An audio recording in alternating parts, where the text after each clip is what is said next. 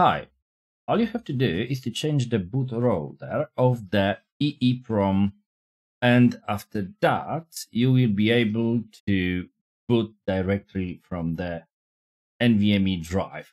To make it work, you have to power on your Raspberry Pi, the CM4 board actually, and then log in through the SSH to the Raspberry Pi OS, or eventually you can connect the keyboard to your CM4 board and just type in the command line the command that I'm going to present.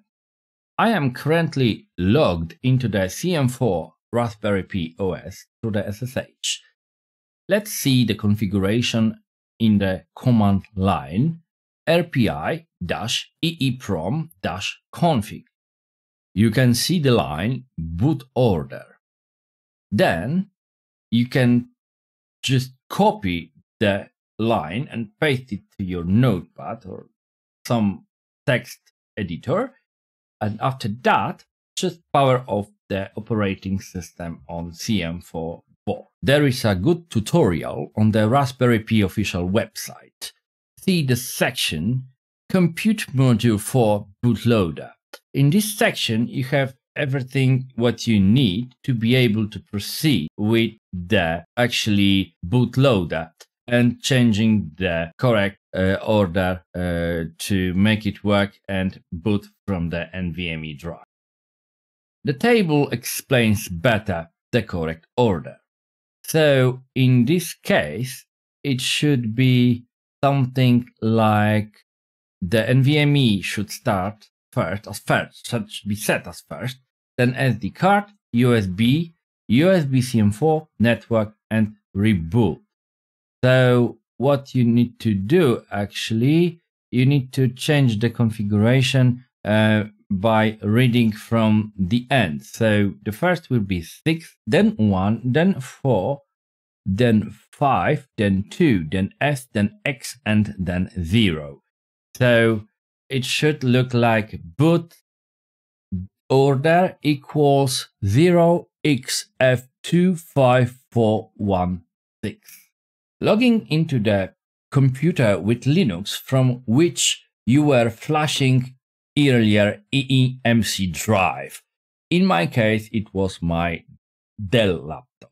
Here you can see that you have to use the recovery directory inside the USB software that allows flashing the EEPROM. You have to change the line in the file boot.conf. So I'm changing the configuration vim boot.conf. You have to change the order according to the explanation that I provided previously.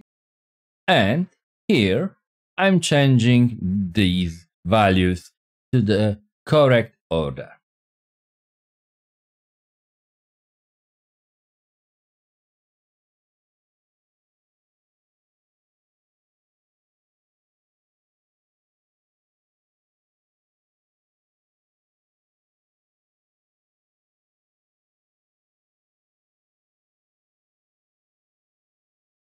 Connect the USB micro USB cable between the computer from which you will flash EEPROM and a powered off CM4 board.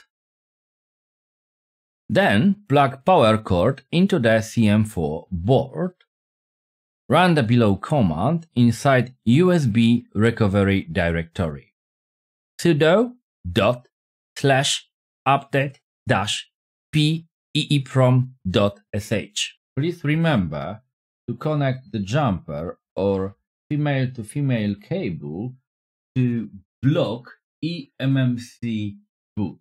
Okay, I should update the EEPROM.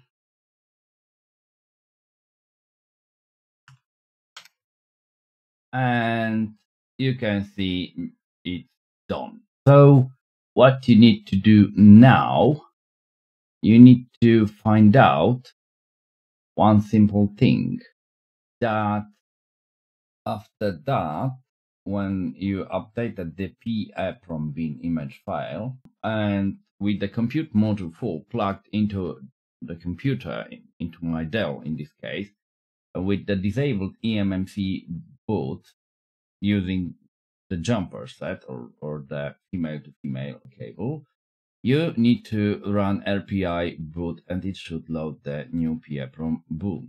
So we'll try to do that. And if I will go up, you can see there is RPI boot file. So sudo and RPI boot command one more time, and this time it will flash the CM4. Lovely, and it's done. So now the boot order is changed, and after that you will have to figure it out how to clone the storage into the NVMe. Boot up now the CM4 board. So you should unplug the USB to micro USB and then unplug the power from the CM4 board. Do not forget about unplugging the jumper or female to female cable, okay? And then plug it once again and check if it's booting up. And it should. Let's BLK and BLK ID, and lovely. You can see it's a root partition, boot partition, and this is a disk. This is our eMMC drive. And here you skip this because you don't need to. And here we have our NVMe drive. So what you need to do actually, you should just use the dd commands to copy the content. So sudo dd if equals dev now mmc blk 0 exactly, and off the off file equals /dev, but this time it will be NVMe drive 0 NVMe 0 and 1 like that, and BS equals 4 megabytes for MB, and status equals progress. This, yeah. And now what you are going to do, you are copying the MMCBL key disk, this eMMC storage, into the NVMe. And you need to hit enter and it should show you the progress.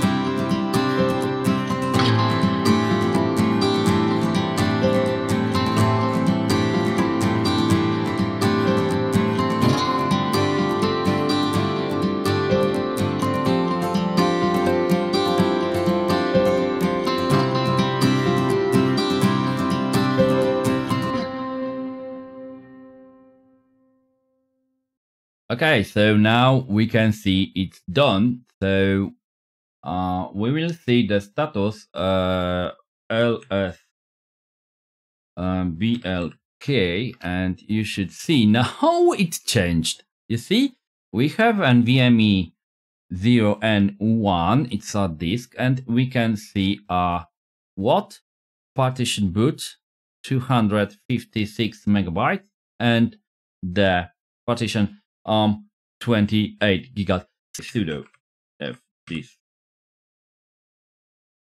and -l, and we will use this one. This is the NVMe, yeah, NVMe drive. So we will try to sudo fdisk def like that and print the partition table. And you can see the difference, and I will quit now. And now what I want to do, I want to use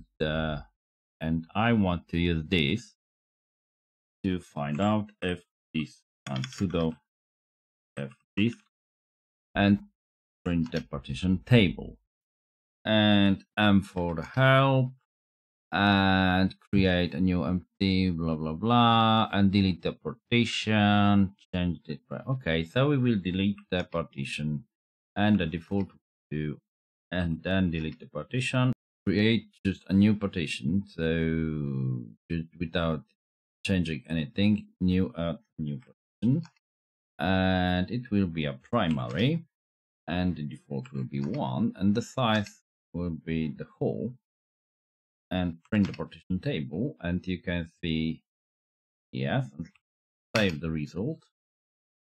Okay, and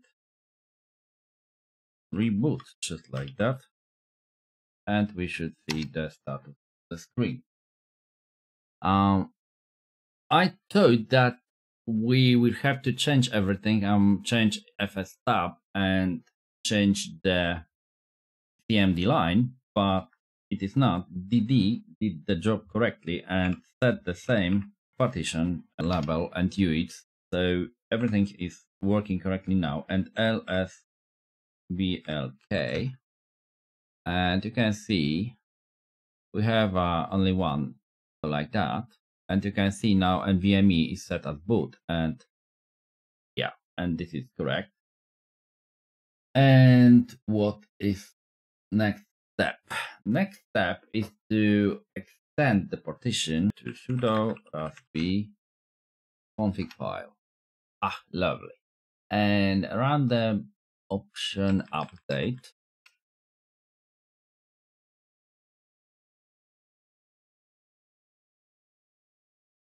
Okay, so you can see it's working. Sleep 5 seconds, reloading raspi-config. Okay. And advanced option, and you can see expand file system, and select root partition has been resized. File system will be enlarged upon the next reboot. So, and finish it.